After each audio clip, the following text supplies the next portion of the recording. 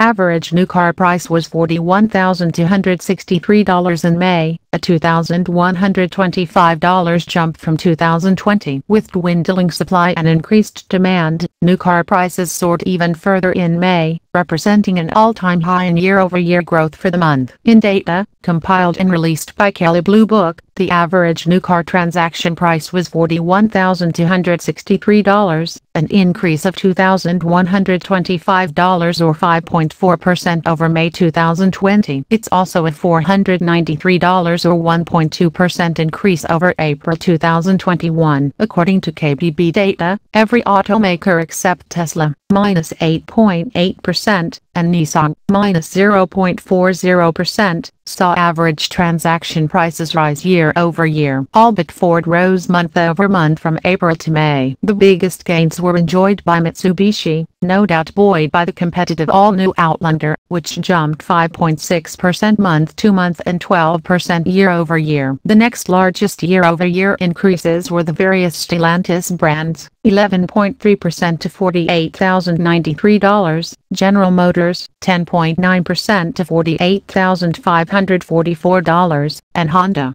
10.7% to $32,564. The Stellantis and GM gains, plus their lofty transaction prices, are no doubt explained by the ever-increasing demand for trucks and large SUVs that command higher prices, plus the decreased incentives available on them as demand outpaced supply. That said, Ford sells the best-selling truck, the redesigned F-150, and was the only automaker down month to month with an average transaction price of $45,802 versus $47,031 in April. KBB also broke down differences in prices for 23 different vehicle classes. All were up, except high-performance car down 13.2% to $95,797, and electric vehicles, down 10.8% to $52,486. Although we can't speculate about high-performance car as we're not quite sure which vehicles are classified as such, the drop in electric vehicles year over year can actually be viewed as a good thing. In short, there are more affordable electric vehicles for sale in May 2021 than there were a year ago, buoyed by the new Ford Mustang Mach-E and Volkswagen ID.4. The Tesla Model 3 is no doubt continuing to do its part as well. It should also be noted that EV prices were actually up 1.9% month to month. Of course, every segment was, including the nebulous high-performance car. The biggest month-to-month gains were, ironically, on the exact opposite ends of vehicular scale, subcompact car and high-end luxury car. It's not hard to explain why, though. For subcompact cars, the actual difference in dollars was quite small since their prices are quite low, $19,295 to $20,004.